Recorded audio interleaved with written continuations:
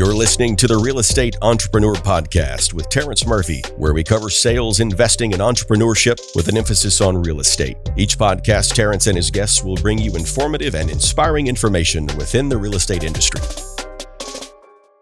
Welcome to another episode of the Real Estate Entrepreneur with Terrence Murphy. My guest today is Teal Henderson.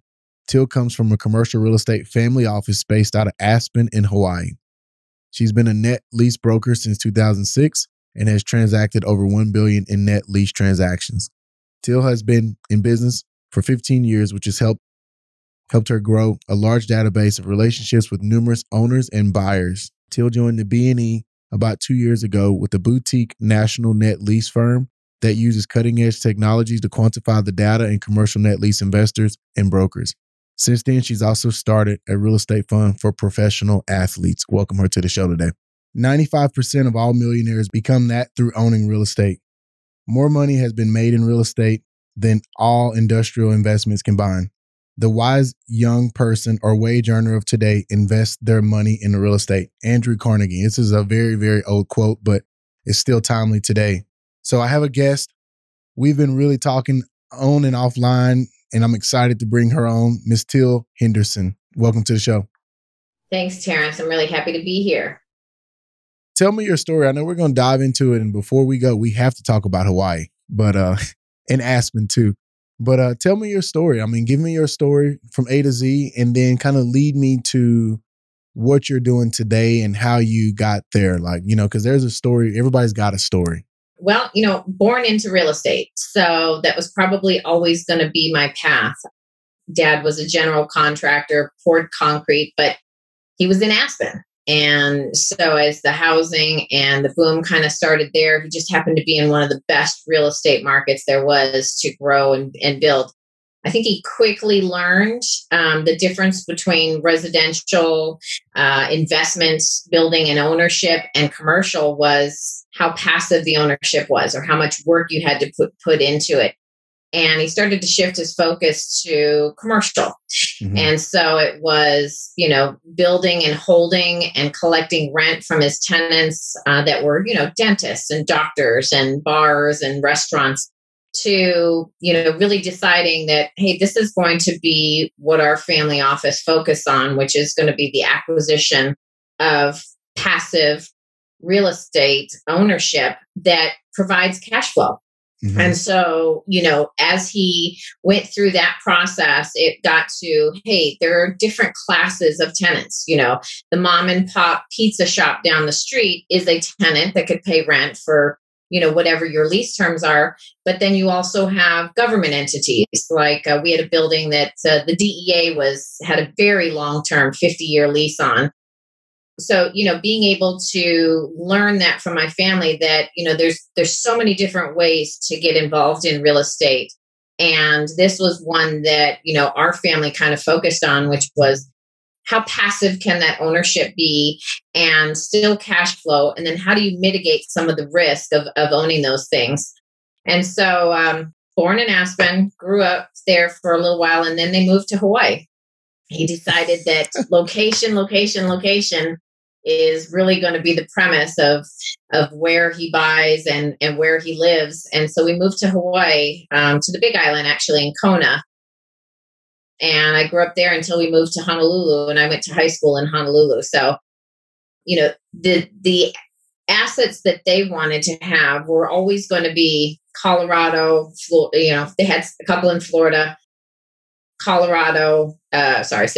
Arizona, Hawaii. So really picking out those markets that you knew were going to be a little bit more resistant to any kind of economic, turbulence. Mm-hmm. More luxury.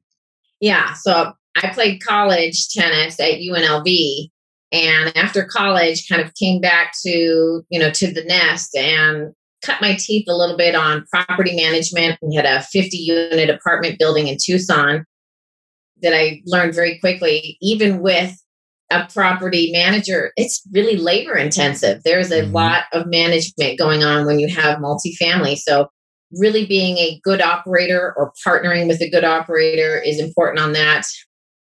And then my husband played college football like you, and then really tried his best to get into the NFL. And like so many other players, was bouncing around here or there for a year or two, or practice squad and getting cut and going on tryouts and stuff. So after a very short career, quickly figured out that an injury is something that you just don't account for. And it happens so much, as you know, with your story. And as soon as that happened, it was kind of crickets, from his management. And he wasn't prepared for what's next. What's my second career? He's been playing football since he was in Little League. So the transition is rough. And he decided to start a NFL agency to be a contract advisor, and wanted to focus on second careers, wanted to focus on creating a budget, waiting for that second contract before you buy anything that depreciates, that kind of thing, really being disciplined. And real estate was always something that you could participate in on the off season. You could get your license. You could learn how to purchase your first home. Just being able to have that knowledge base to be able to say, is this a good home purchase? If you're going to buy a rental property or have a second home. So that's kind of where our lives were kind of focused. He ended up going back to get an MBA just to be competitive in, the business world. And I went on to really focus on net lease commercial real estate. So triple net lease assets are, if you're driving down Main Street in your city, it's the Walgreens, the Starbucks, the Chase Banks, the, Chipotle's, the Burger Kings. Most of your national tenants do not own their properties. Nope. And so they're tenants, they rent. And so being a landlord to those tenants is really where I wanted to, focus my energy. So I spent about 15 years doing brokerage. So representing buyers and sellers of these types of assets, and ended up being with a really great company that taught me a lot. Our CEOs actually wrote a book on net lease investing. What's that book, Teal? That is, I think it's the little book of triple net lease investing. Okay. And it was really written to kind of educate investors on this specific sector of real estate. And it's a great book. And I don't know if it's in circulation anymore, but, it was one of the ones that really kind of drew me into this is going to be where my focus was, instead of just doing land and some other things, leasing. And so, one of my mentors took a friends and family fund that he had a group of close families and friends that were investors in triple net lease assets, and took that REIT and made it public. And so going from a private REIT to a public REIT, it was a great journey to see how that can happen. And it was also something that sparked some passion into my career as I'm kind of heading into the tail end, which was, how do I give my industry back? How do I thank my industry, and what can I do to make my industry better? Because I love commercial real estate, won't do anything else. But what could I do that actually gives back using that platform? And what I wanted to do was I wanted to bring the triple net lease investing into professional sports. As you know, it's such a sad statistic about how, especially football players that don't get that guaranteed money and guaranteed benefits, how difficult it is for them to stay financially stable just years after leaving the field. And, it struck me that part of that was because of the lack of access and exposure to this particular industry. It's a good old boys club. So my goal was to widen it, to open it up, maybe change the landscape, add some diversity to who was really sitting at these tables, because it's a great investment. And why aren't these guys, when they have those years of being high net worth, individuals, why aren't they investing into these properties that would allow them to continue their focus on the field, because it's so passive in ownership and management? And that was really what kind of started this journey that's about 3 or 4 years now. So that brings me to where I am now, which is I am managing a fund for professional athletes. Actually, all of them except one are current and retired NFL players. And that's kind of my heart, obviously, because of my husband and all of his, teammates and colleagues. But I've also got a son who's going to be a sophomore here next year who, football is something that he's really passionate about. So kind of wanted to do something that I would hope somebody would continue doing for the next generation of players. And so what we did is we set up a fund that wasn't just going to take these players' money and invest it and give them a nice return back and send them on their way. I really wanted to educate them. I really wanted to open up this industry to see which ones were acclimated and interested in looking at this as a second career. There's development, there's leasing, brokerage, construction, property management, asset management. So there were so many things that I thought I could broaden their worlds to for what they could do after they were done with football. So we started a fund, and it took a while, talking to financial advisors, talking to the players, because most of this is foreign, even to the financial advisors. Most of them don't really understand real estate investing. If they do, it's really house flipping, buying a house for an Airbnb project.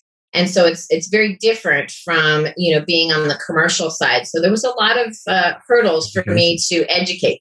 So I got a lot of notes. I want to unpack some of this, man. This is really good. And I think the biggest thing is I'm excited to bring you on because of the niche, because I have a lot of current athletes that I, know, and then a lot of former teammates and people that I've played against that are listening to this podcast. And so I think this is going to really create another path and another option for them that they don't even know it's available. Right.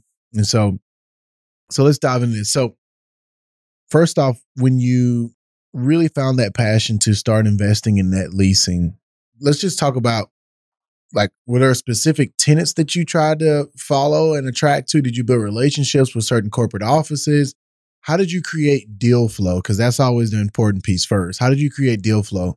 Right. Well, a lot of it in the beginning was listening to my clients, listening to my clients that wanted to buy these assets. Some of it was geographical, right? A lot of our investors, the first places they'll look are going to be the tax-free states for obvious reasons, right? If you've got an asset that's bringing you cash flow, having it in a state that, is an income-free state is helpful. Mm-hmm. But the other part of that, just as building my own, portfolio and my own ideals of what I think is a good investment, is you think about how people buy stock, right? Mm-hmm. They believe in the company. They believe in what the business model is, or what the service is, or the technology that maybe it uses. So, for instance, take an Amazon stock. If you bought it when it was really low compared to now, you did great, right? I have stock and I believe in diversification of your investments, but I have no idea why stock goes up and down.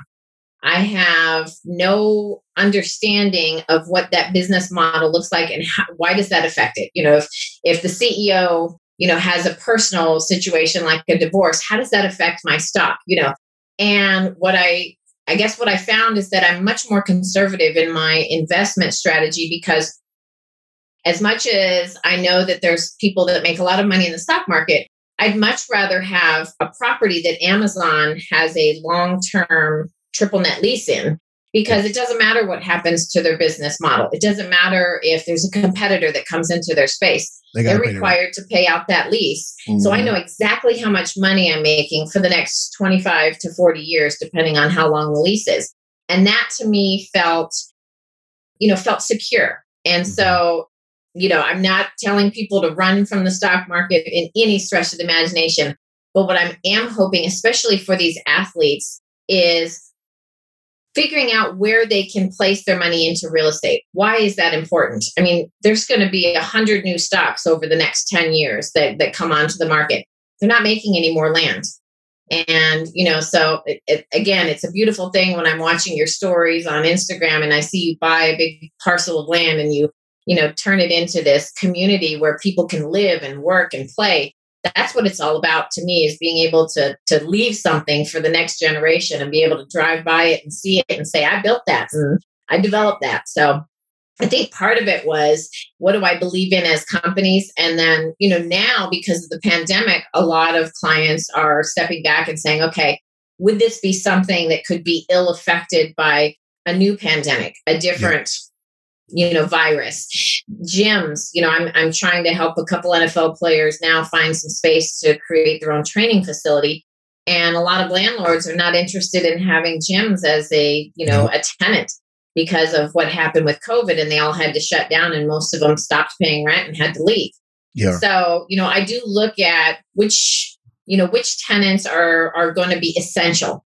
What, we all saw what happened to kind of Barnes and Noble, where you can buy that on Amazon, and that kind of went by the wayside.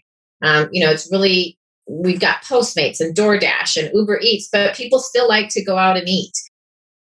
So looking at where you fit in and where your risk level is important. So for me, it's, where do I go? What do I participate in? What do I believe in as a company? But also, what is not going to be taken down by Amazon? What can stay? Some of the experiential things. You can't go online and play Top Golf, so. Yeah, it can't happen. Well, because remember, there was this whole movement of e-commerce resistant, like, triple net leasing. And then it's now essential, or pandemic resistant. That's essential. Right. So let's talk. So I want to back up, right? Because you and I, we can talk so high level to where we leave some people behind just because it's just what we do. And I think we got a lot in common. We figured that out when we talked a couple of years ago when we first connected. But I want to slow down for our listeners and make sure that they're tracking with us. So I want to go back to, like, on a commercial investment, what does triple net leasing mean? Like, because you see it, single net, double net. Can you just walk me through it as a new investor in the commercial space? Because, see, you don't hear that lingo in the residential space or multifamily. So let's dive deeper into just the basics and the fundamentals of commercial leasing or commercial investing and leasing. Perfect. Yes. Well, I'm glad you said that too, because I was thinking about that as I was talking. So triple net lease assets are properties that have a long-term lease on them. And what you're thinking about as an investor is, number one, you're thinking about location. And number two, you're thinking about your credit tenant. And then you're thinking about your lease terms. So for a triple net lease, that means that your tenant, if it's an absolute triple net lease, your tenant, let's call it Starbucks, is going to be paying your rent. They're going to be paying your property taxes. They're going to be paying your insurance, and they're going to be maintaining the property. And so it's really like they're treating it like they own the property, except you're the person on the deed. You're the person they're paying rent to, but they handle all of the costs associated with owning that piece of property. And there are varying levels of triple net lease. And sometimes you have to be very careful when you're looking at opportunities, because sometimes they'll put the NNN sign on the offering memorandum or on the flyer, and you assume that it's a triple net lease. But there's a lot of leases that are, they'll pay your taxes, they'll pay your insurance, and they'll pay your rent, but they carve out that you as the landlord and the owner of the property are responsible for roof and structure. And if it's a new building, that might be okay. There might be a 15-year Starbucks lease in there, and you've got a brand new construction building, so you're probably going to have a 10 or 15-year roof warranty. But if it's an older building and you've got a Starbucks lease in there, and Starbucks is saying you're responsible for the roof and structure, well, if you're in Florida for hurricanes, or Texas maybe for tornadoes or things like that, you have to take some of the money that you make off of that property and put it in a reserve account, because at some point you're going to need to replace that roof. So reading your lease is really important, because that's what determines if it's a true triple net lease or a triple net lease or double net. And double net might be where it's missing one of those two things. A double net might be that they pay rent and they pay property taxes, but they require that you get the insurance and maintain it, or vice versa. They don't participate in the property taxes, but they'll hold their own insurance. So there's so many different levels. There's leases where you pay for it and they reimburse you later, which are called pass-throughs. So it really just is for me as an underwriter, when I'm underwriting for a client, is what is this client looking to get out of this property? Do they need to be completely hands off, no management at all, don't want to check in on anything? It has to be an absolute true triple net, where that's where you hear that term mailbox money. You're just getting a check every month and everything's taken care of until that tenant leaves. So that's really the true definition of mailbox money. You just kind of wake up and there's money in your mailbox every month, and you don't have to worry about your tenant. You're not worried about, getting a call for a hot water heater or a toilet or anything like that. They are covering it just like they were an owner. And then there are some other people that are okay with, I really want this location. It's right next to Texas A&M. And I think it's a great location. So I really want this. And it's a Chipotle, but I'm responsible for the roof and structure. Okay, I'm okay with that because of where it's going to be located. I know I'll always have interest from when Chipotle leaves, they're going to have another tenant wants to move in here because of where it's located. No, that's good. Yeah, because people call that the true passive mailbox money. I've heard absolute triple net.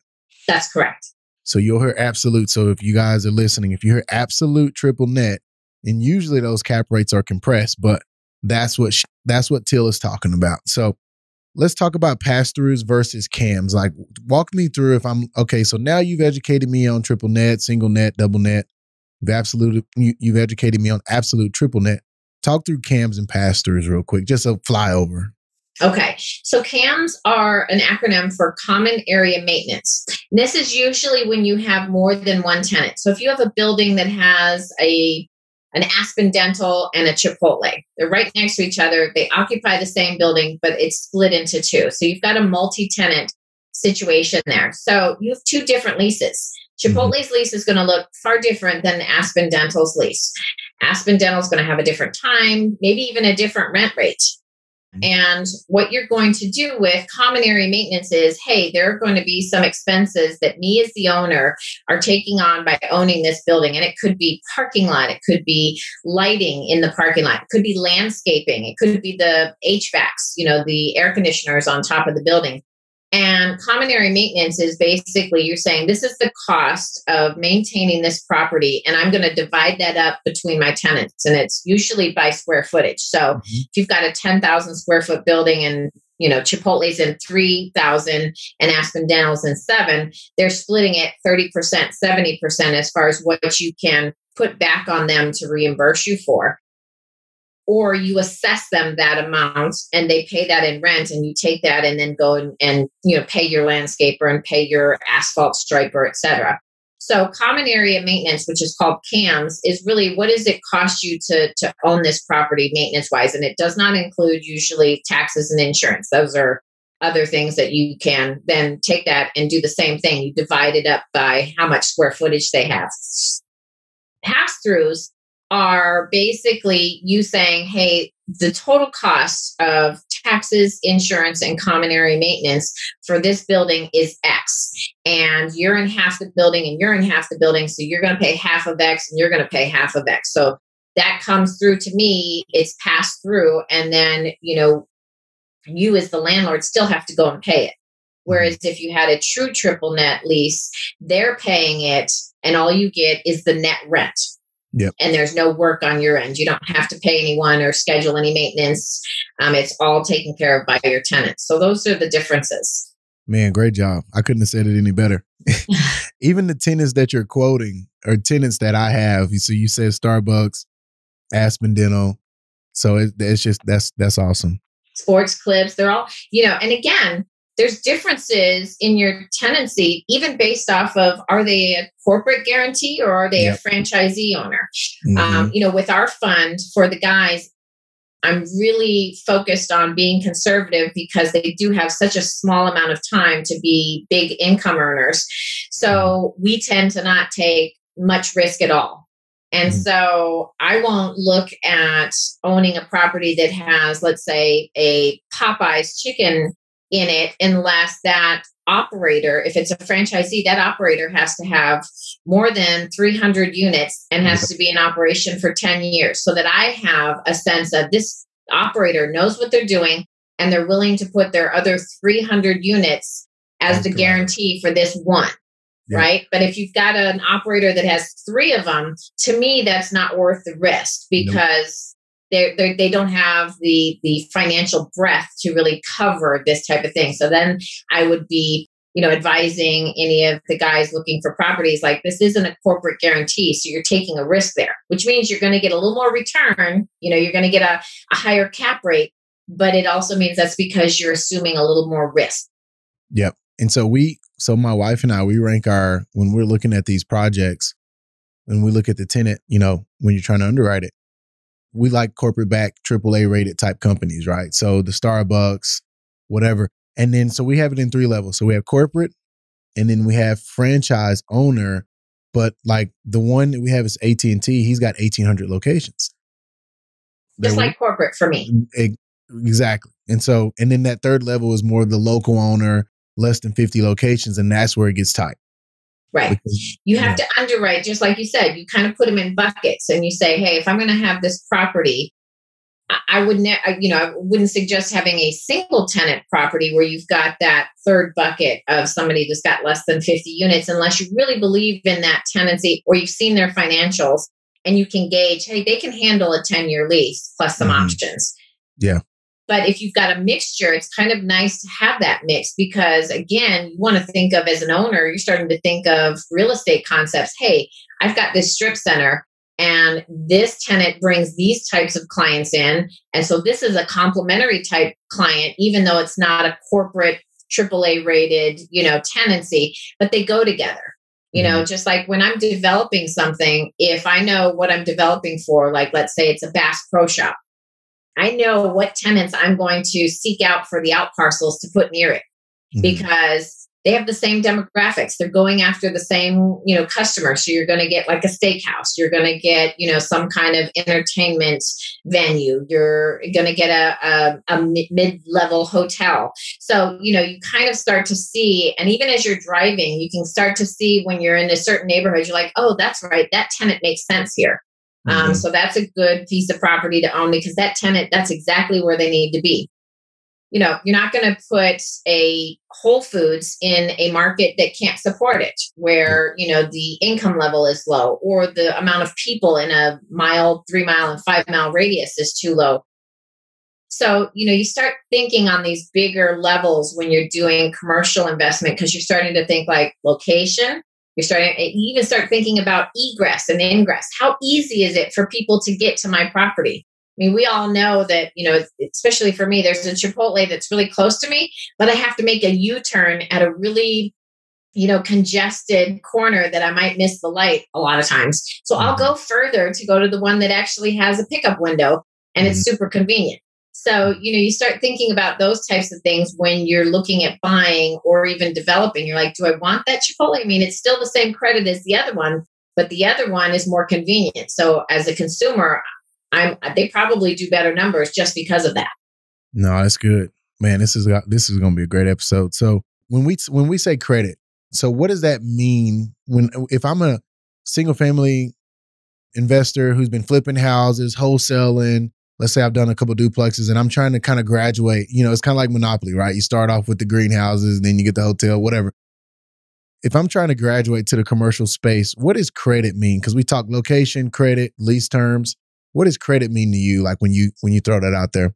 So first and foremost, when we're talking about a credit tenant, we're talking about investment grade, which is kind of like, what you and your wife did. You start putting your own grades on it, but there's Moody's, there's Standard & Poor's, which is S&P, there's Fitch. There are companies that will rate those publicly traded companies because publicly traded means you get access to their financials. They can't hide anything. Nope. And so you get to look at their financials. They're posted on their website. You can log into their quarterly calls and hear what they're talking about, hear how they're handling the pandemic, and get a sense for yourself. But these credit rating agencies will give them A, AA, AAA, triple B, B minus, you go all the way down. And all that means is it's kind of like when you're in high school, right? If you're getting A's, you're doing great. If you're getting B's, you're okay. You're still doing okay, but not. If you're getting C's, it's like, eh. And that's kind of what you need to think about with investing. We Yep. won't look at anything that's less than investment grade. So it has to be BBB or above. And so, you have an opportunity as an investor to do your homework, like to log into, if they're publicly traded, see what they're doing. And not all publicly traded companies are created equal, right? And that's where, having somebody that understands the landscape can help you muddle through that, because you might think, well, Aspen Dental is a national company and so is Chipotle, two entirely different financial P&Ls, right? You have to look at how many loans are these companies taking out? How leveraged are they? How much cash do they have on hand? I mean, sometimes the most surprising tenants have some of the best, financials. Sherwin-Williams is a great company, and you just never think of them as one of those, it's not a real sexy company necessarily to own a piece of property that has a Sherwin-Williams paint company in it, but they're never going to not pay your rent. So being able to look at those. And there's even a few that, aren't going to be public. So you're not going to have access to their unit level stores, sales. You're not going to know exactly how much cash on hand they have, but you have an idea based off of your own experience with it. And you can look at things like cap rates in the market to judge how well they're doing. Chick-fil-A is a great example. Chick-fil-A is never going to give you their unit sales for each store. They're not going to give you their financials audited or unaudited. But that Chick-fil-A is killing it because you've been in those lines a lot of times after practices or on your way. and so you can look at when you go online and see what properties are available. You can go online and see, oh, wow, these are all trading in the 3.5 to 5.5 range. So that's the cap rate. That's your return. It's not much, right? You can get some of those returns you can get on bonds and some other things. So it means that you're not taking much risk, which means they're doing very well as a company. That's really good. So as we progress, so a lot of times I try to explain cap rates to people.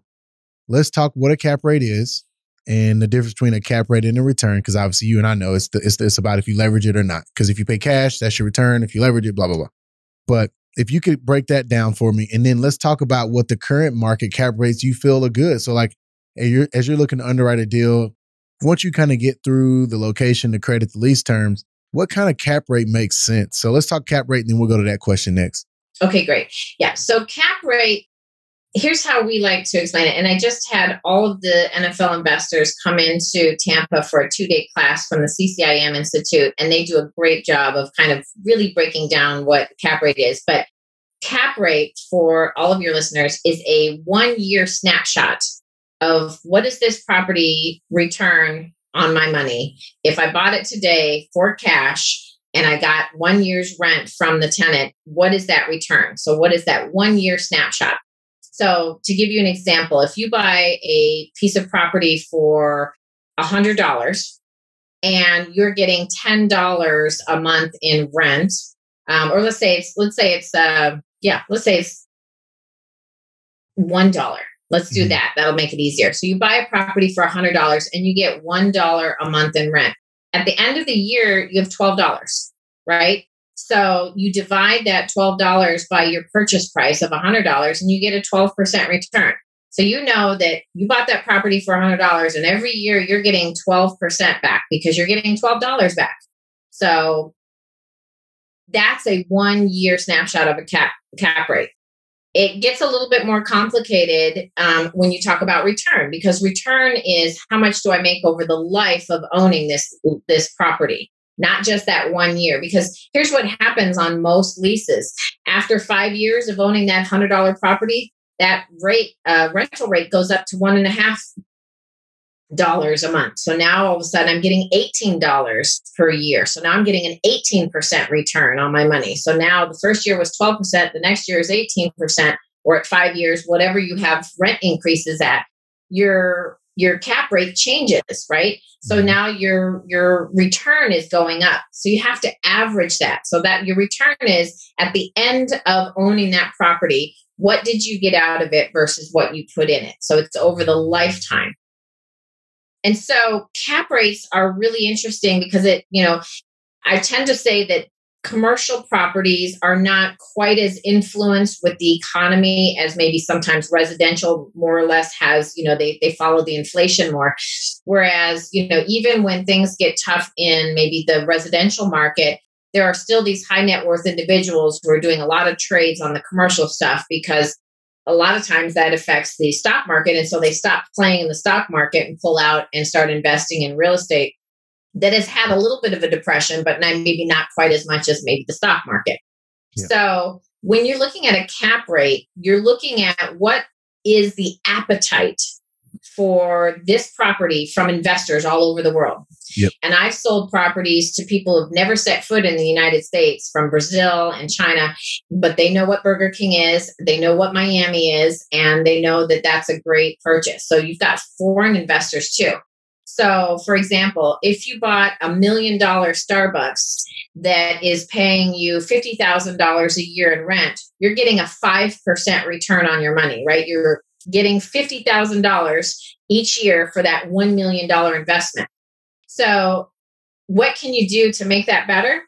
Well, you don't pay the $1 million cash to buy that Starbucks, right? You're going to put 50% down and put $500,000 into that property and get a loan for the other 500. Now you're not going to cash flow 50,000 anymore, but you might cash flow 35. Mm-hmm. And now if you divide 35,000 by your $500,000 investment, now your return just went up. Your cap rate just went up. Yep. So using leverage is really important. And that's one of the things that I really am trying to focus our educational piece with the guys is learning how to use leverage, learning how to use loans, and they're out there. The interesting thing too about commercial is many times you can get your loan based off of your tenant's credit, not yours. So when I go to the bank to buy a property, as long as I have my down payment, they're looking at, well, who's my tenant? Who's paying Teal rent?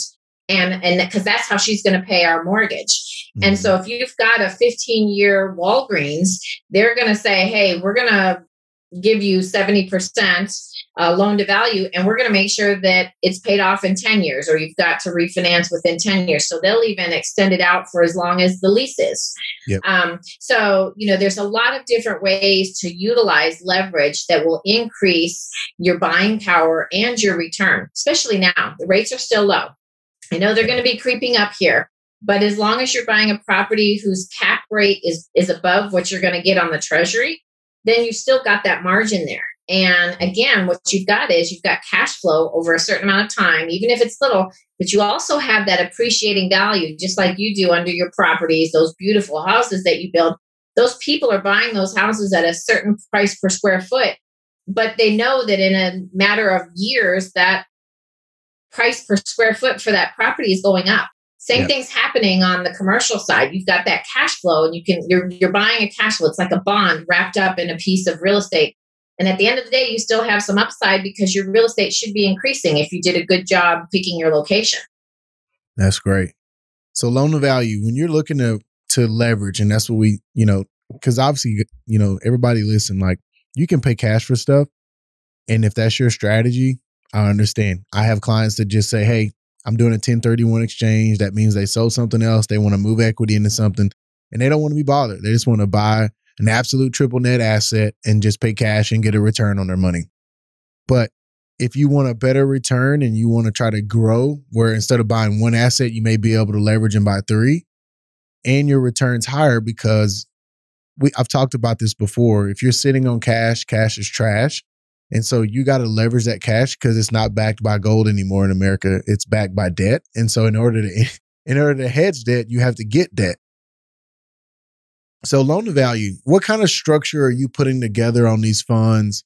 Are you going and saying, look, are you doing it as a syndication where it's more of a one-off transaction, or are you raising a fund and then investing it into multiple assets? Yeah. So I don't do any syndications in the sense that I want to make sure that everybody who invests is on the title. Mm-hmm. I want them to not just be putting money into a development or into a deal and getting some sort of return out. Everybody who invests is going into the ownership onto the entity. They need to understand what comes with ownership, right? And that's just something they may not have had the experience with before. And what comes with ownership? What responsibilities? Why is it important that I think about this? When do we sell? Why do we sell? So when we do a fund, what we do is we raise the money. And right now what we're doing is development. So we bought a piece of property. We've got a couple now, but we bought like 20 acres near the Tampa airport. And you develop a property for a specific tenant. You kind of know what the tenant's going to pay in rent. You start negotiating that rent.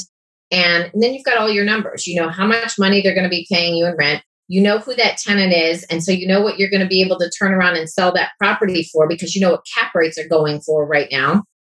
And so you can really kind of calculate out, you can do your pro forma on an Excel spreadsheet. It's really not that difficult. And I send it on to all of our investors and make them play around with it. Because if you just change that rental rate up a little bit, with your properties, if you just increased everybody another 50 cents, the amount that it trickles down to with the cap rate and all that kind of stuff means a significant change in when you exit that property, how much profit you make. Yeah. So we look for, building the fund. We figure out whatever our money amount is that we need. We buy the land and we will leverage, even sometimes we'll leverage the land. If we know that we're buying this property for a specific tenant, which I highly suggest, if you're going to be doing development, you secure the property and then you give yourself a long period of due diligence so that you can do all your testing, do your surveys, do your site plans. But in that time, you're also going out and making sure that you've got the tenants in place that want to be at this location. And then once you know what that is and the numbers make sense, then you close on the property. And then you can go to the banks and you can leverage the banks with those leases. And so you get loan to construction costs. It's not even loan to value anymore. It's loan to construction. And some of the banks will loan 100%, depending on who your tenant is, what your lease is, and where your property is, what you paid for the property. You can get 100% of your construction loan paid for with a bank loan. So then you build it, you turn over the property to the tenants, and you market it and sell it. Then you take those profits, use that 1031 exchange vehicle that you mentioned, which is still available right now. Don't know what Biden's going to do with all that. But you take that and you put all of your money and your profits into that and you roll it into the next deal.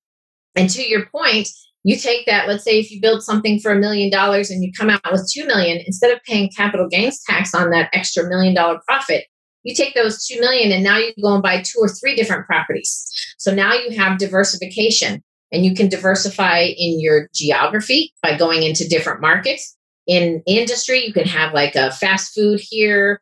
You can have an auto there, a Tesla there. You can have, a hotel here. So you can really diversify even within commercial real estate, not just geography, but also within what sectors. You could have a medical office. And so that's really what I'm trying to teach these guys is that there is, like you said, the majority of the people that made their wealth here in America did it with land. And there are ways to get involved in it, even on the smaller level. This fund was set up for those guys that didn't have enough money, maybe necessarily to buy their own Starbucks, but 4 or 5 of them could throw $100,000 or $200,000 in, and they could go in together and buy this and share the cash flow, and then turn around and sell it later, or build one and sell it for profit, and then move it into a cash flowing property and another development.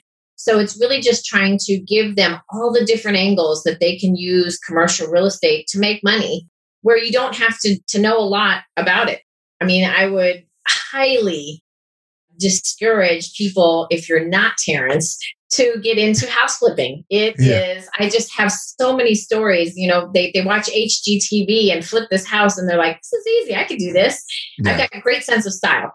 There are just so many different factors that can derail that investment. And it's really, it's really heartbreaking to have so many of the guys that are in the fund that have lost money on things that should be real simple flips in their minds, but they're not. Yeah. Yeah. No, because flipping houses is very speculative. And I've told people that I've never flipped houses. Everything I've always told my wife and I, whatever investment we do, townhomes, this long-term hold. And so we want to make sure that we develop something. And the same with our commercial stuff. we bought all our commercial stuff that we've been buying and that we're still buying. So because we want a long-term hold, and so that's why we like I said earlier, and you broke it down in an amazing way, the AAA rated and the different ratings. We've been really chasing Chipotle. So let's talk about that. Who do you feel like right now in 2021, off the backside of the pandemic, is in your mind kind of your like top 5, top 10 tenants that you're tracking? Okay. Well, obviously, e-commerce has still gained quite a bit of traction. So a lot of the stuff that we're developing has an industrial component to it. So there will be an industrial asset on the property, and whether that's for Amazon or FedEx or UPS or even a cold storage, like Chick-fil-A, they have a need for putting food into large storage places that then can be, transported out. So having an idea of logistics, even for a company like Chick-fil-A, they have an industrial need as well. Or, some of the other companies like Walgreens and even Walmart and Target, they have these, industrial distribution centers and things like that. So right now I have quite a bit of focus on industrial because there's a trend right now and there's this high demand and it's very quick to build. And the price per square foot, and I was, talking to someone earlier about, lumber doesn't affect the commercial side quite as much as it might for residential, just because of how a lot of these, especially the industrial buildings, are built with tilt wall constructions and metal and masonry. Yep. And so industrial, I kind of have, in my heart right now because we're working on quite a few. I think we have a little over 2 million square feet in development right now of industrial. But as far as like your day-to-day stuff, I do like Chipotle very much. They have a good business model, but they also have pivoted very well with the pandemic. So all of their new stores have these pickup windows, which I know you probably noticed there's been a lot more drive-through, which sometimes in certain counties and ordinances, it's hard to get a drive-through if it's not already grandfathered in with the bank being there that's maybe gone. It's hard to get a drive-through. So those are going at a premium. You'll see smaller footprints like Taco Bell and Dunkin' have gone with, hey, not as many people want to sit in here and have their tacos and their donuts and coffee. But if we can create drive-throughs on both sides of a much smaller building, that makes sense for us. And they've increased their sales. So I like Chipotle. I always like Chick-fil-A, even though you'll even find that a lot of Chick-fil-A's are out parcels to like a Lowe's or a Home Depot or a Super Target. A lot of those larger tenants don't enjoy having them near their property because it does create some traffic problems with all of the drive-throughs getting backed up. And it's usually right where you're turning in to go to Lowe's or somewhere like that. I do like, your coffee concepts are always going to be strong. Regardless of, everyone working from home, there's still great sales in Dunkin' and Starbucks. And there's really some good up and coming ones as you see the trends change, like a Tesla, where they're going to have these charging centers, but they'll also do maintenance and repairs and things like that. So as Tesla and electric cars become more prevalent, you're going to see more of those instead of the gas stations. Gas stations do well. Wawa's they crush it. So, and that's just it's like a Circle K or a racetrack. It hasn't quite gone across the whole country yet, but it's on its way. That's awesome. So yeah, those are a couple that, I really like and I understand the financials of and usually their real estate, management team does a really good job. So if you have a Chipotle saying, yes, we want to be on that corner, that's a great location. Yes, we'd like to have you develop for us there. That it's good real estate. For sure. And building those relationships with those development teams are key too. Because a lot of times, like the way that we handle some of our corporate tenants versus some of probably the other landlords they had, they're like, hey guys, let us know where you're going next. Like they want to do business with people that they want to do business with, right? So I think that's important. Last couple of questions. I didn't realize that 45, 50 minutes flew by. Where do you see opportunity in the next 12 to 24 months? Is it industrial? Is that kind of where and really you've probably already hit that, but. Yeah. Some tenants that you really believe in and like, figuring out where should they be next? Where is there a void in the market or a gap? And then going and trying to find that. Or if you have the opportunity to own a piece of property that it's the first in that community, like the first Chipotle or the first Starbucks or something like that. That's important too, because they've already done their homework. So you know that they have figured out that their growth is coming here and their demographic is moving here. So if you can look for being the first of something, owning a piece of property that will have the first tenants in that neighborhood, you're going to do well.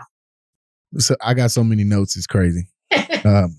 Let's close with our final thought. So what would be your final thought for our listeners just to leave them with? What would you leave them with? I think the biggest thing that I'm finding that gives me so much pleasure now is just educating everyone on commercial real estate. I think it's kind of been taboo. Maybe that's not the right word, but it's kind of something that has not been open to a lot of people. And so people are afraid of it. They don't understand it. They've never heard it in their, in their upbringing or at home. And so they don't understand it. So they kind of just stay away from it.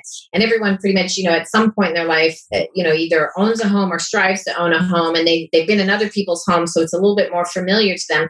What I would want to leave with people is that there are great podcasts like this one too, books. There are resources like me that I freely want to give this information out to people that are interested, because it's only going to create stronger communities. If, like you and your wife buying stuff in your community and in outerline communities just builds that community stronger, because you've got a great landlord that wants to keep, good services in the community. And so that allows developers to go out and develop more when they know that there are people like you or like the fund that's going to buy the property or build the property.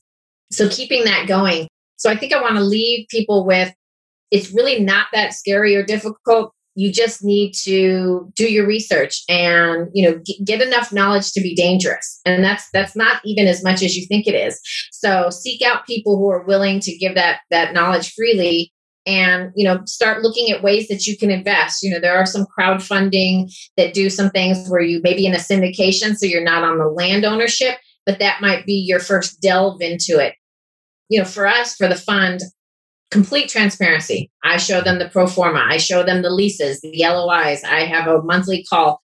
If you can find a group that will share that information with you, it just kind of opens up a whole nother investment avenue for you. And it's something that I want all of my players to teach their kids. Yeah. I think if we can focus on the next generation understanding the value of real estate, because I've even seen it with my own children who are in their 20s, it's not that big a deal to own a house. Like, it's kind of cool to be in a loft down, just find cheap rent, but I live, work, and play in the downtown areas. I want to instill the fact that real estate is still such a huge opportunity for most families to transfer wealth to the next generation. Mm-hmm. And if I can impart that and it maybe enthuses someone to look into commercial real estate, then I've done my job. Man, thank you, Teal. And do you mind sharing that pro forma with me? Sure. I'm coming down to Tyler in June, so I'll bring some stuff for you as well. Sweet. Yeah. So June 11th and 12th, we have the Terrence Murphy camp, and man, we're just trying to get pretty much doing what Teal just said, just trying to give back to the community, trying to inspire people. I could easily go home and just talk about football. I could easily go home and just talk about faith but I want to talk about financial literacy, what credit means, what, budgeting means, what buying your first home, because I think you start there. And then I'll be doing the last session on financial literacy, which is why should you track your net worth and why should you invest in income producing assets? But it's going to be an amazing deal. And look for you're going to make it. Oh, that's awesome, man. I'm excited. I'm volunteering, and however you need me, and I'm bringing my son so he can participate in the football. So we'll be there. Oh, it's going to be fun. Well, thank you for coming on the show. It's going to be a great episode, and I'll see you in a couple of weeks in person. Perfect. Thanks for having me, Terrence. I appreciate it. Great job. Thank you. Thank you for tuning into this week's episode of The Real Estate Entrepreneur with Terrence Murphy. Please subscribe on whichever platform you are listening and consider leaving a 5-star review, as that will help us gain traction and continue to bring you knowledge in the real estate industry. For more content, head over to terrencemurphy.com.